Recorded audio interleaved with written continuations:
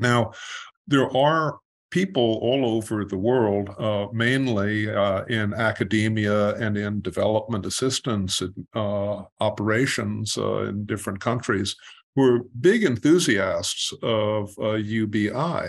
They think that it'll have many salutary properties.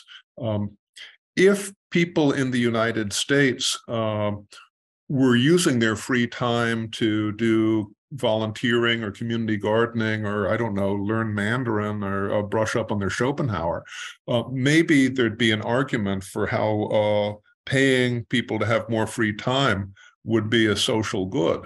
But remember, we just talked about what the men without work were doing all day long is degrading. It's degrading to them. It's demoralizing to them. Would we really want to use taxpayer resources to buy more of that? Yeah, understood. Another quote from your recent book, Men Without Work, which really jumped out at me, was this: the growing incapacity of grown men to function as breadwinners cannot help but undermine the American family. It casts those who nature designed to be strong into the role of dependents on their wives or their girlfriends, on their aging parents, or on government welfare. Among those who should be most capable of shouldering the burdens of civic responsibilities, it encourages instead sloth, idleness, and vices perhaps even more insidious. And you go on to say that it's submersive to the American tradition of self-reliance, to the national ethos, arguably even of our civilization. To what extent, Nicholas, do you think that this crisis in employment is also feeding a crisis in what might be called modern masculinity? I run into young men who will openly say, I just don't know what is expected of me as a young man anymore. I'm confused as to who I should be and how I should behave. Well, John, I don't know how things are in Australia, but if you talk to young men in the United States, not just young women as well, but young men, let's stick with them. I don't think there's ever been a time in the United States when guys have been as afraid as they are now. They're afraid of starting families.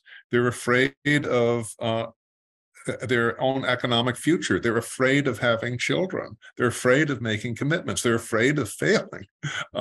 And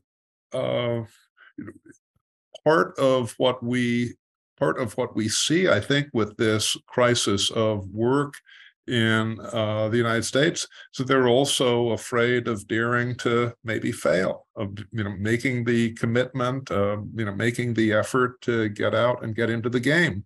I mean, part of what has happened here, in the U.S. at least, and I don't know how that is in other countries, is that we have seen the death of the summer job in my lifetime.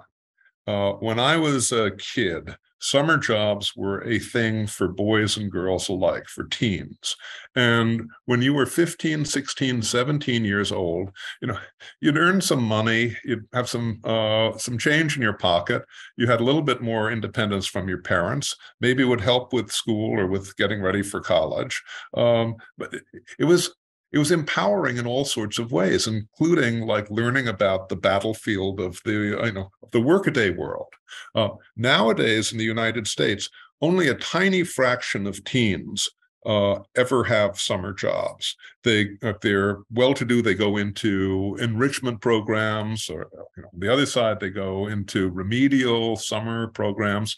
And the net effect of this is that most young men in the United States don't have their first collision with paid work until they're well into their 20s.